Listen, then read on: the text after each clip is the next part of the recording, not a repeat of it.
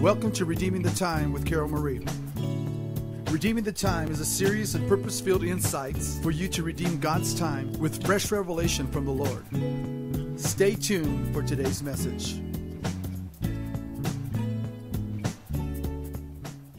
Isn't it fun to learn how to pray where you get answers? Someone was asking me the other day, and they said, well, what do you do? And there's so many aspects of Anna's Gate, and I said, I was asking the Holy Spirit, what shall I tell him? And it was a guy that was working on my car, and I said, well, I teach people how to pray so that they get results. He said, oh, well, I need that. I said, when we align with heaven and we learn how to agree with heaven, we get results.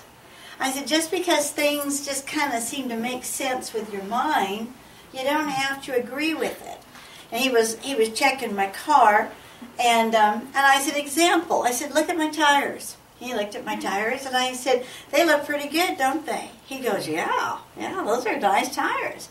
I said, I bought those in 2010.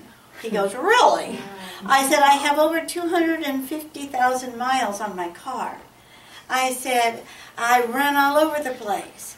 I said, but I bless my tires.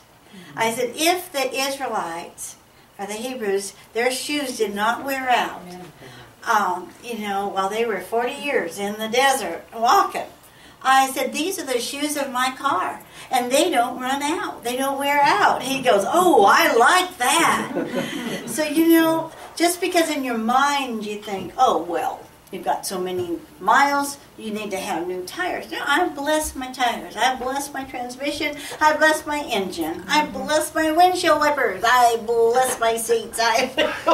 You just bless. Blessing is greater than the curse.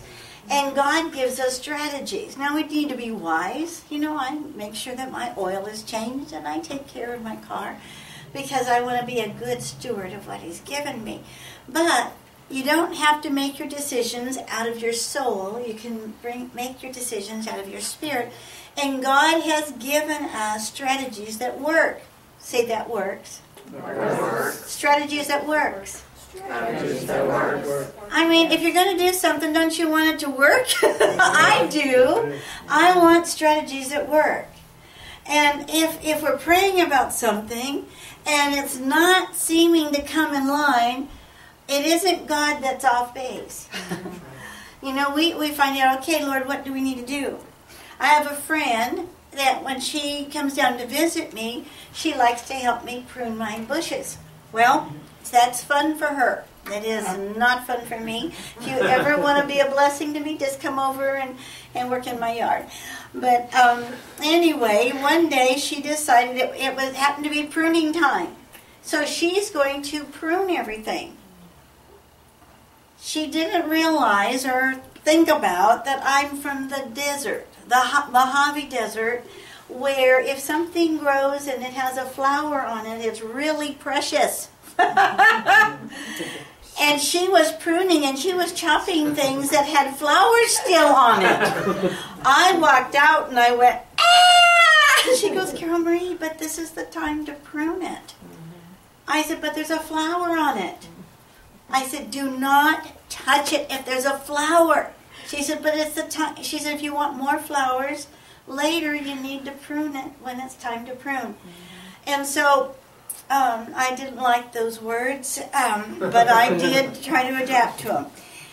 So what I want to teach you, the paper that you have right now, we have just entered into the second month on the Hebraic calendar, or it's really God's calendar. He's the one that put the sun into place, the moon into place, the stars in the sky. He's the one that did that. He's the one that named the months. And each month has a wonderful anointing. And if we learn to adapt and align to the anointings, we're going to get more flowers on our bush. We're going to get more fruit on our tree. Because it's time. See, if you align with the times, you're going to get more results. And the more strategies that we get, so that we can align, the better it is. Now, we just finished the Feast of Passover. Now, between Passover and the Feast of Pentecost, there's a 50-day span, okay? And so in the very first month is Passover. God's the one that said that. He said, I want this to be the first month because of Passover. You passed out of death, and I brought you out of bondage into freedom. And so on the third month, then we have Pentecost. And it's the Feast of Pentecost, and that's when God gave the Torah, the Word of God, to Moses. See, we just think Pentecost was when the Holy Spirit came, in the book of Acts. And he did come at that time. It was at during the Feast of Pentecost. He does everything at appointed times. Yes. I mean, he's just good about that. Everything is planned at an appointed time. Okay? So, between the first month and the third month is what? The second month. Come on, you guys. Let me try that again. Between the first month and the third month is? The second month. Woohoo! Okay. The second month is a month of connecting. Is that good? Because it is the linking between the first month and the third month. It's a linking between Pentecost and Passover. Okay? Passover being first and Pentecost being on the third month. So we've got this middle month. Now, have you heard of the counting of the Omer? Yeah. And so it's the counting of the Omer, which is the counting of those 50 days between those two feasts. All right? Omer can be translated utterance. It's a time of declaring. It's a time of decreeing. It was a time of expectation. What happened was, during this time, as they were going, each day they were closer to the time where they knew God was going to give the Torah, was going to give the Word of God. So it was like, oh, we're one day closer. We're next day, we're one more day closer. There was such expectancy because they were getting closer. They knew God was going to speak to them. They had a special assignment with God. Woo! There was an excitement. Okay? Now, during the same time, we've got excitement that was going on with the disciples and the 120 that were gathered for the Holy Spirit to come. And we're going to be studying that a little bit more detail in our next session. So this is the month of Nisan. I mean, not Nisan. The first month was the month of Nisan, and now the second month is the month of Lar. And so, the second month is a connecting month. Okay? So it's a time of connecting. Say connecting. Connecting. And say, I am a connector. I am a connector. And because I partner with God. Because I partner with God. So here we are. We're in the month of Lar. And the example is Obadiah's widow. Now when you read 2 Kings chapter 4, 1 through 7, you don't read that it's Obadiah's widow. No, but I'm like Paul Harvey. I'm giving you the rest of the story. And according to history, Obadiah's widow was the one with her sons in 2 Kings 4 that were going to be taken into slavery. And so she's crying out to Elisha for an answer. And the reason why I chose her as our example for this month is because Obadiah was from the tribe of Issachar. And the tribe of Issachar is the tribe for this month. Okay? That we're going to look at it. So we've already talked about that this is a month of appointed times would be the counting of the Omer. And it's that in-between time. It's also a time of Hesed, which is a time of giving acts of kindness. It's time to do benevolence. Now, I think every day is a time of doing benevolence, don't you? Yes. So, but this month, there's a special anointing on it. So, just like we can always learn from Obadiah's widow, but this month, there's some special truths that you can tap into. And so this month there's times of doing acts of kindness that God is going to breathe on in such a way. And earlier we were talking about that prophetic word the Lord gave concerning finances, and about this time that we're living in now. And He said that those that get into the stream of benevolence will not only survive but thrive the financial pressures ahead.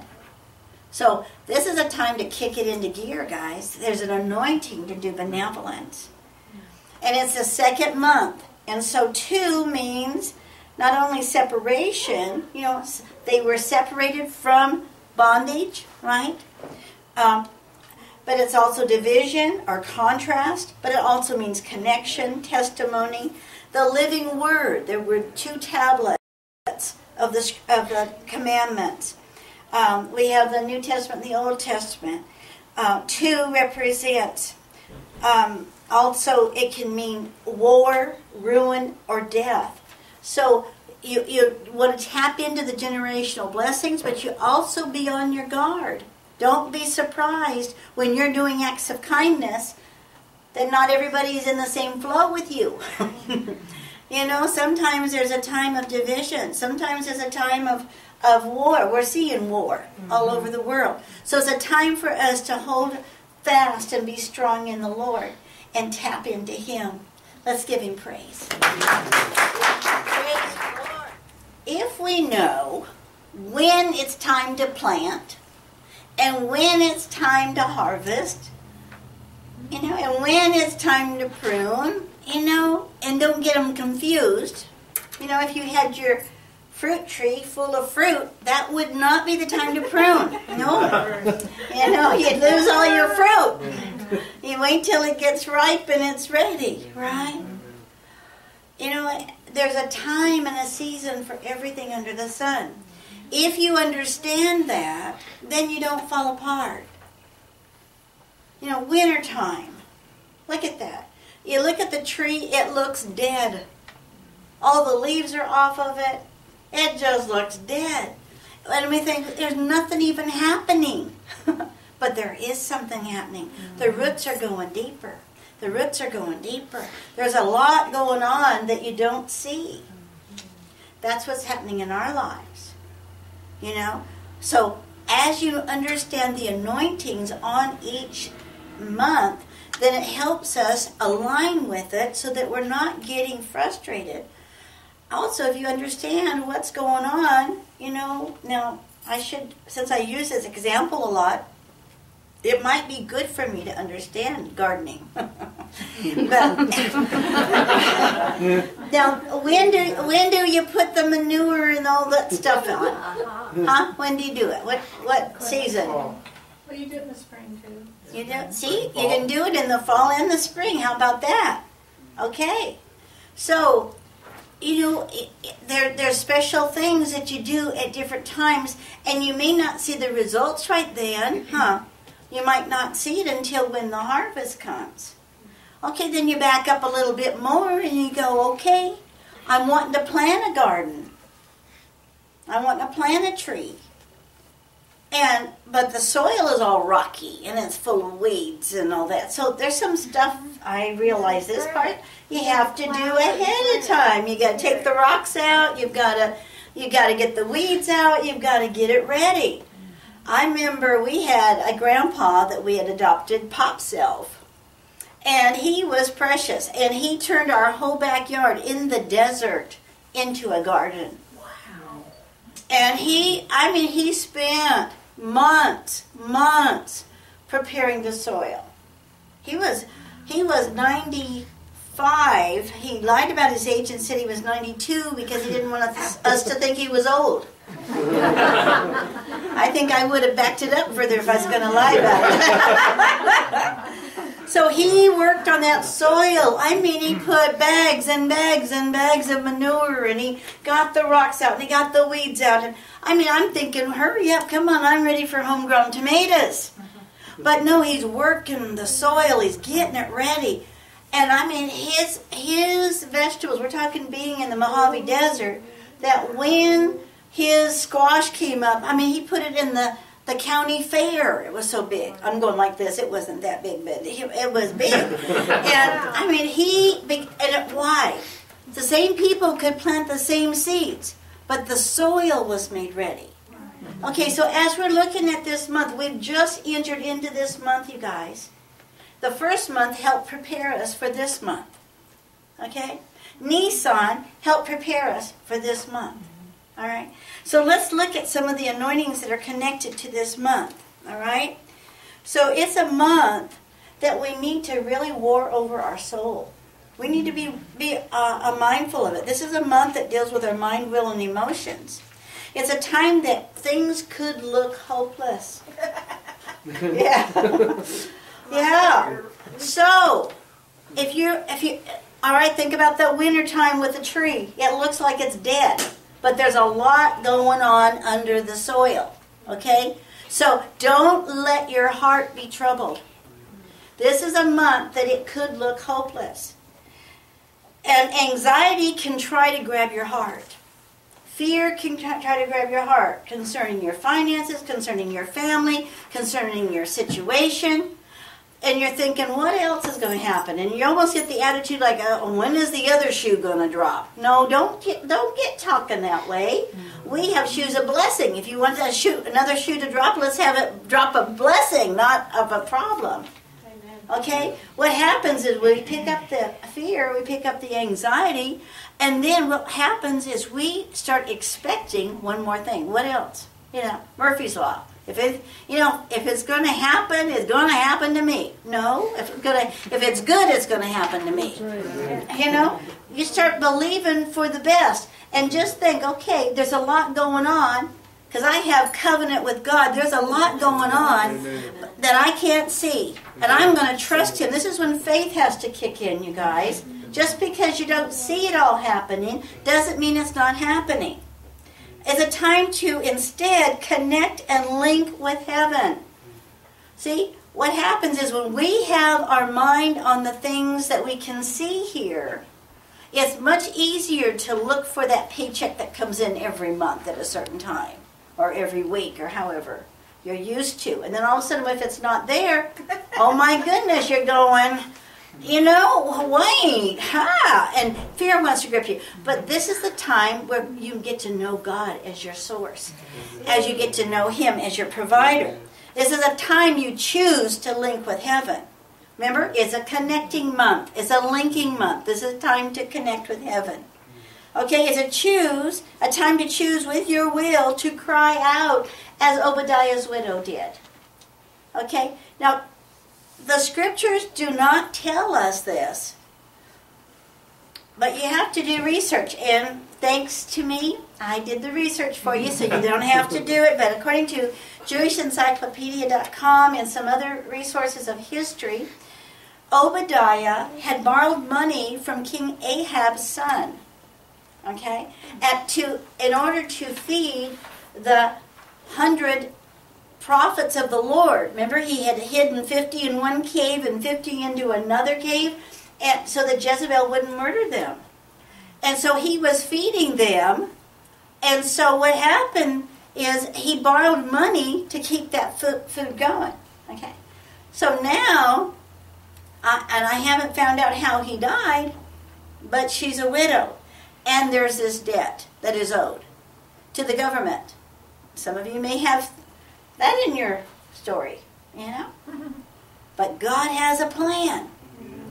And so she does not name drop here. And she's not mad at God.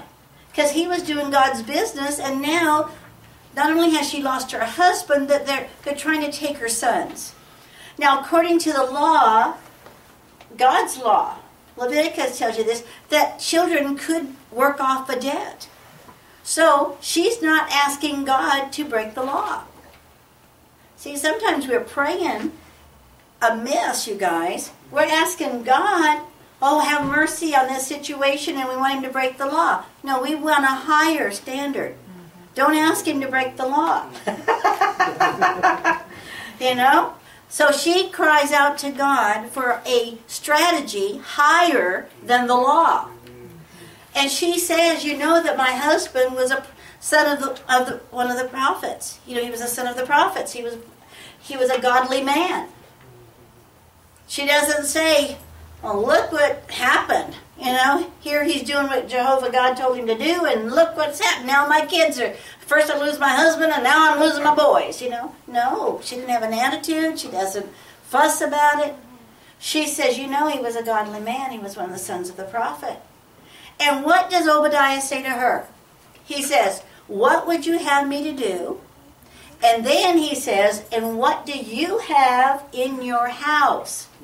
And when you go to the original translation, it is, what do you have in your house of value? We're partnering with God. Sometimes we just sit on our backside and we just want God just to drop it in our lap. Come on, guys. I think Christians can be some of the laziest people in the world. We partner with God. He says, what do you have in your house? And she says, I have anointing oil. Well, she says, I've got oil. And if you do research on it, you find out that it's the oil that was set aside. It would have been of value for her anointing of her body when she died. Now she has a choice. Is she going to plan for her death, or is she going to sow it into life? Woo! Is she going to sow into life? God gives us the same choice. Are you going to plan for your death and just look forward, oh, it looks hopeless, or are you going to sow it into life? Whoa, I feel God on that. This is a month that we sow into life. That's why it's a month of Hasid. It's a month of benevolence. You sow into life. And she was asked, what do you have of value? And she said, I've got this oil. So he gives her a strategy, and he says, okay, get empty vessels, start pouring into empty vessels, and then go and take it and sell it. Pay off your debt and live on the rest. See, she found empty vessels. 2 Timothy 2:20 says that we are vessels, right, for the Master's use. Find vessels you can pour into. The oil represents anointing. All of us have anointing in our life. We pour into other people. And then she took it to the marketplace. And then it went to the government. She paid off her debt to the government, and she had enough to live on the rest. Let's give him praise. We may find ourselves in a hopeless situation. It may look hopeless. It may look like, what can I do? Just like Obadiah's widow, she did not have what she needed. You know, all she had was some oil. And she had 2 boys that legally could be taken to pay off a debt, work it off. And so she's asked, what do you have of value? I ask you this morning, what do you have of value? God wants to partner with us, you guys. What do you have of value? You know, she just thought, oh, I just got some oil, you know. Now, she probably understood that it was of value if it was set aside for her burial. What do you have of value? I say to you, what do you have of value? Let Holy Spirit show you what you have of value. And then start sowing it. Notice, she began to pour into empty vessels, first of all. You know, a lot of times we sit here and we go, oh, you know, when I get a new job, or when I win the lotto, or when I, you know, whatever, you know, then I'm going to do this. God says, what do you have right now? You start sowing right now. And it was empty vessels. She wasn't empty. She wasn't empty. She sowed into empty vessels. You start looking for the empty vessels every day. What happens is we want to ask God to bless our day. We make out our plans, and I'm all for planning, but I want His plan. But what happens is we'll make out our plan and we'll say, God bless my plan. And then we get frustrated because the plan doesn't all fall into place together. You know, we'll have the plan, and and then if we have it timed I mean, I used to time it down to the minute. And if we would have it timed and it didn't, and something came into my day that wasn't on my list, oh my goodness, I would have panic, because I had this whole list and I had all these things I had to do. And I'd ask God to bless it. But it wasn't necessarily His plan. So what we do is we align with His plan. Okay? And we take the anointing, so we've got to first let Him pour into us. You know, it's her directions from Elisha. He said, borrow empty vessels, not a few. That means a whole bunch, right? And then he said, you close in and shut the door. You know, sometimes we forget to close in with God. We forget to get our vessel full, you know. He said, close in, shut the door. Then start pouring into the empty vessels, okay? So let me challenge you. Close in with God. Close in with Him. Let Him stir up the anointing that's within you, right? And then you start pouring into empty vessels. The very thing that you need, that's what you sow, right? You sow what you need. If you want carrots in your garden, then don't plant corn. Unless you want corn and carrots. I learned that from Pop's self too. He had them all. He knew exactly where the carrots were, and he knew where the corn was, and the green beans were. And you know, they were planted at different times. You know, it wasn't just, I would have just want to throw them all up there. Let's see what comes up. No, he had them all in rows, exactly what was supposed to be. So you sow what, you know, if you're having trouble with your car, bless somebody and sow into their car. If you're needing help in a certain area, find somebody that excels in that area and be a blessing to them. Learn from them. Sow what you need. Sow what you need. Okay, so this month is a time to cry out just like Obadiah's widow did. It's a time of crying out to God. It's a time, you know, sometimes I love to worship and I love to pray from His point of view. But you know what? Sometimes we lose sight of the old time on your face crying out to God.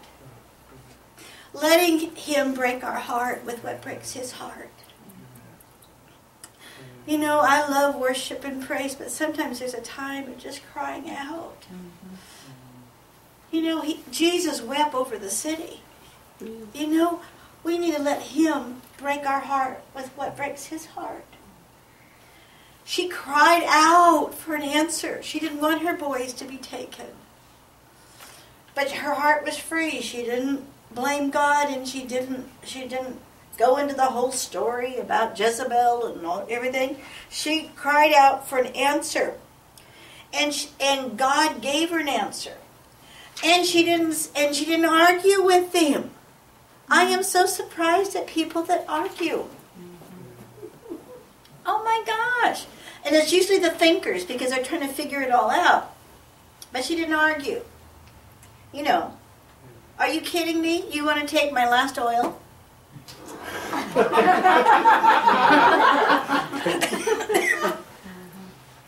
Don't you know I'm supposed to set that aside and keep it for my burial? And you're asking me to give it away, to pour it out? No, give me a different strategy. And yet, don't we do that sometimes, you guys?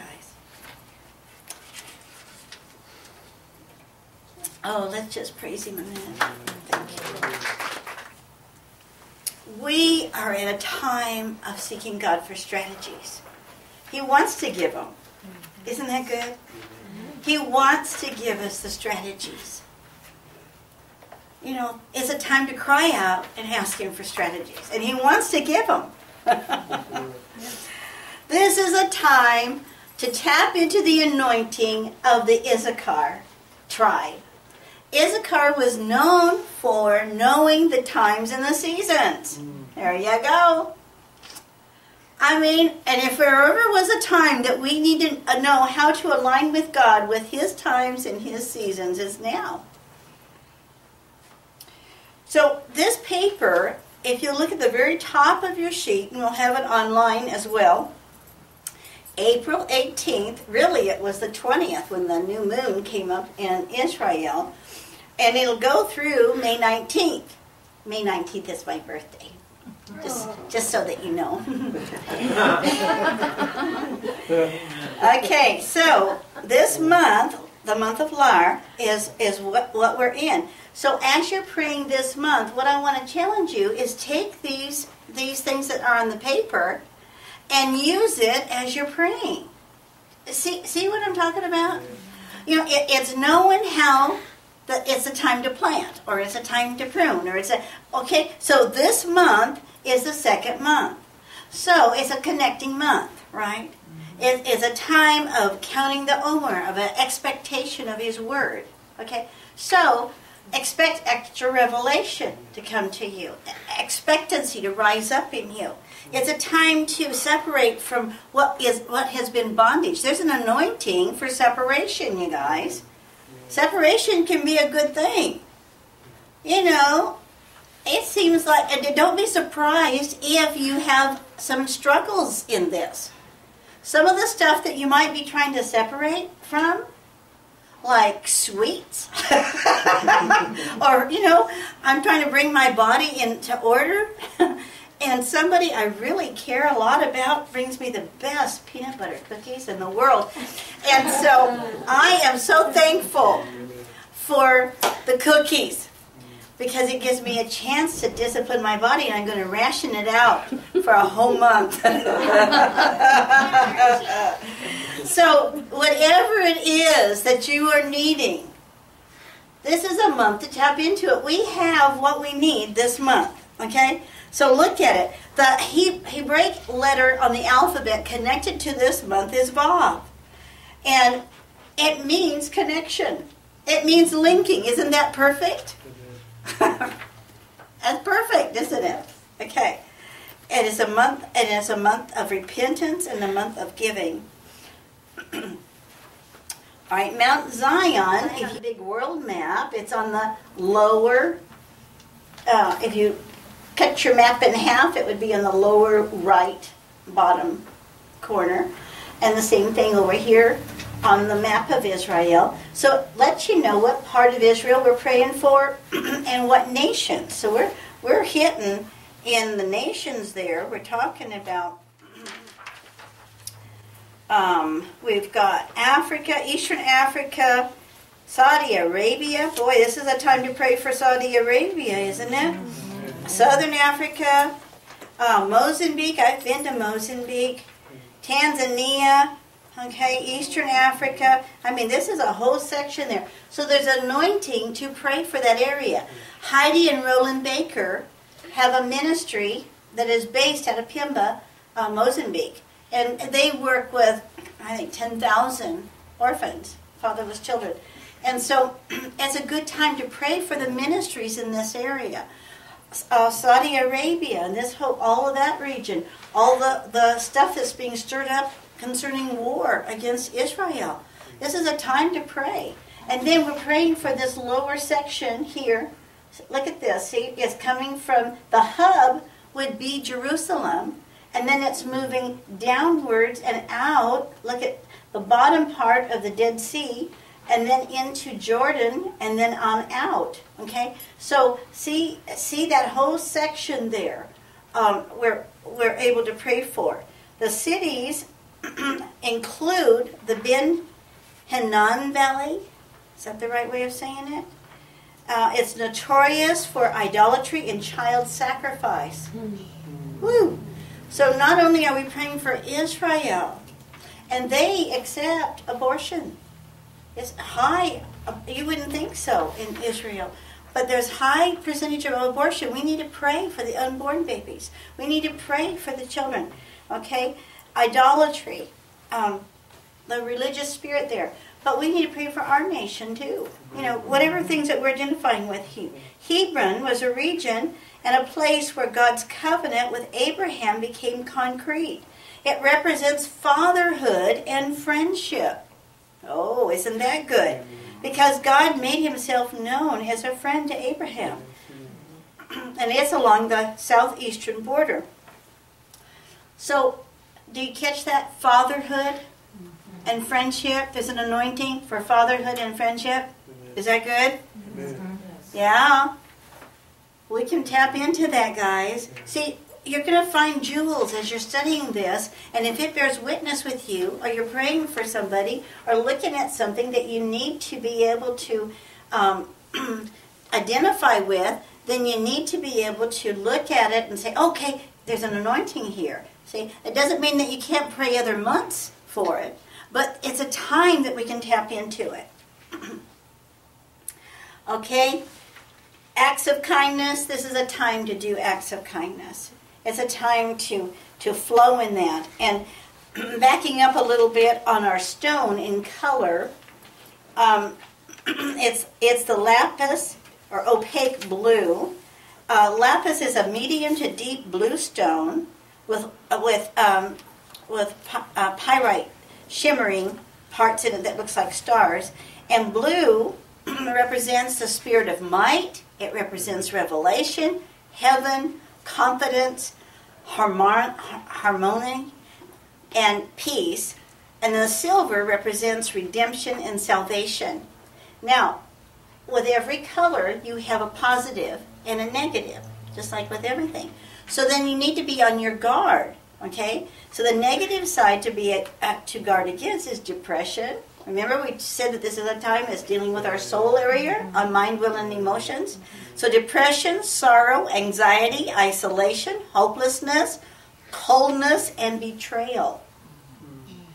So those spirits have been sent out, but there's an anointing to tap into. See, if your spirit man, which is connected to your soul, okay, your soul is your mind, will, and emotions. So if there's extra sensitivity in the area of your soul, okay, your mind, your will, and emotions. So your emotions are more sensitive. Now, if you channel your emotions to connect with your spirit and to be sensitive to the Holy Spirit, look at that. You're going to be more sensitive. But if you're not on your guard and realize that you also are going to be sensitive to the wrong spirits if you're not on your guard. And that depression, getting your feelings hurt, getting overwhelmed, all of those are going to be opportunities for you to agree with. But you're not going to agree with it, are you? No. Okay, we're going to agree with the Holy One and let Him lead. So put your hands up. Say, Father, in the name of Jesus, we thank you for this month. We thank you for the anointings on this month. And so I align with you. And I thank you that my mind, will, and emotions are connected to you. And I will feel what you would have me to feel. And I will think what you have me to think. I set my will to connect with you. I give you praise in the name of Jesus. Amen. Let's give Him praise. Thank you for watching Redeeming the Time with Carol Marie. We'd like to encourage you to visit annasgate.org for more information. We pray that this message has been a blessing to you. There is an awakening taking place, and it's exploding around the body of Christ.